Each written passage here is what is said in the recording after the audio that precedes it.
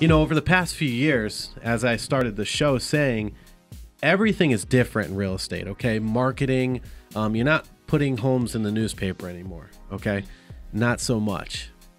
You are on social media and you are hitting a targeted audience, right? You can use and leverage all of the data of the internet and everything that we collect on consumers. Well, that not we, but that all these big data mining companies collect on consumers, and we can target them. So, Jade, again, thanks for being here with us. Thank you. Love having you. You've been doing a fantastic job. Appreciate it. Let's jump to video real quick, because we do a lot of video here on the DiSpirito team. How important is video to engage the consumer nowadays?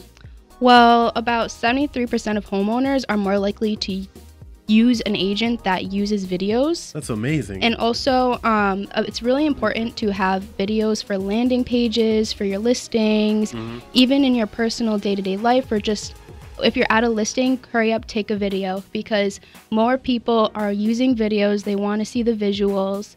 Videos on per properties, like the amenities around the property, inside. You want to use the key elements in that property. You want to make sure you have video, photography, everything.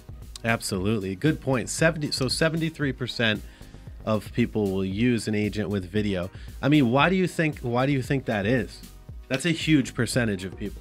Well, because obviously photography, professional photography is very important, but videos, you can really like see yourself like moving through the property, around the area. They want to see themselves in that home and around that area. Yeah, absolutely. And we've been doing video since 2013, I think.